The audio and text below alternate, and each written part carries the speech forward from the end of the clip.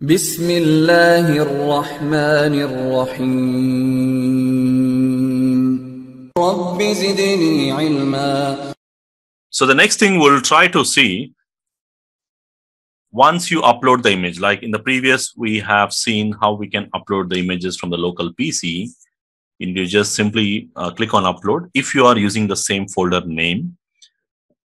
And once you do this, now you can go and verify the exact path for verification. Like we can go to OPT, and then from there unit, from there we have to go to unit lab, and then add-ons. We have to select add-ons, and then inside the QEMU, so probably you'll find these 4 files. Now these are the 4 specific files you'll find. So if you open this folder, the images what I'm using are pre-configured setup. So you don't need to make any changes, unlike what you will see on the vManage website. Because if you go to the vManage website, then what you have to do is you need to make sure that the folder names should be these ones. If you're using 20. version, then you have to change the name to this one. Just slide change the version. And inside file name can be any name. It doesn't matter. So let's say this is the actual file name which will be present when you download from the Cisco website. So here, in my case, what we did is we just changed. So it's a kind of different name, just on hard disk, HDA. But these are the actual names. Now, once you do this, now if you want to make a directory, now this is how you create the folder. Same like what we can do from here. You just right click and create a new folder, new directory. This is how you do in terms of GUI. So if you want to do it via command line, you do this way. This will create the folder, then you upload the image. Now here it shows uploading the image one by one, like you copy using WinSCP or FileZilla. These are the folders what you can use. These are the softwares which can be used. Now again, that how to do, I showed you. So I copied all the 4 at once, all the 4 folders. Okay, but again, if you are doing via command line, this is how you do. But basically, you don't need to worry this part. You need to change the name to this file name, because the default name will be this.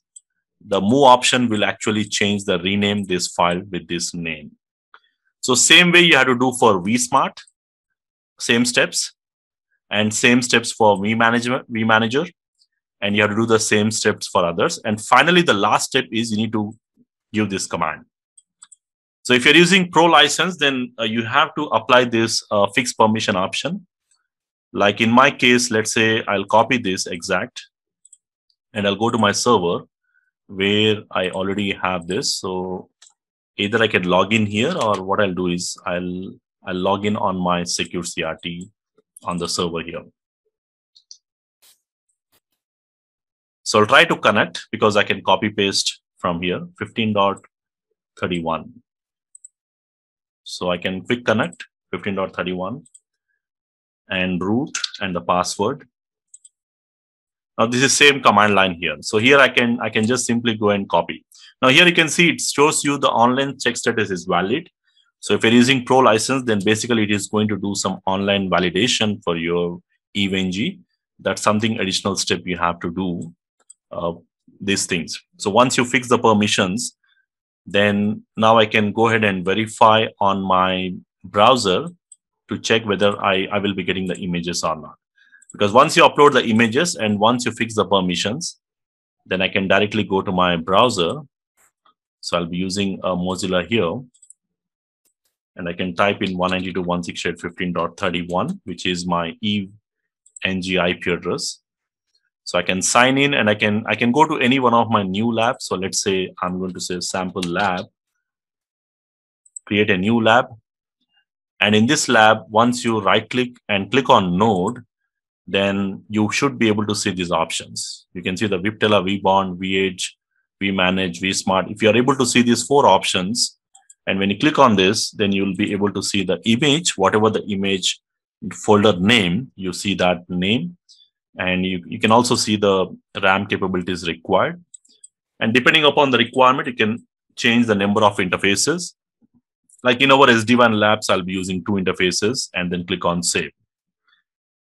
So So you should be able to add that particular device, and also you can start the device and you can run. So similar way, you need to add the other devices as well. Let's say I want to add the vEdge.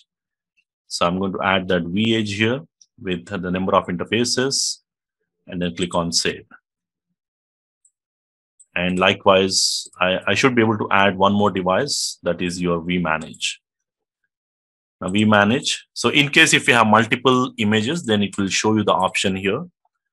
Now you can see it runs some RAM. You can adjust the RAM if you want, but again, it depends.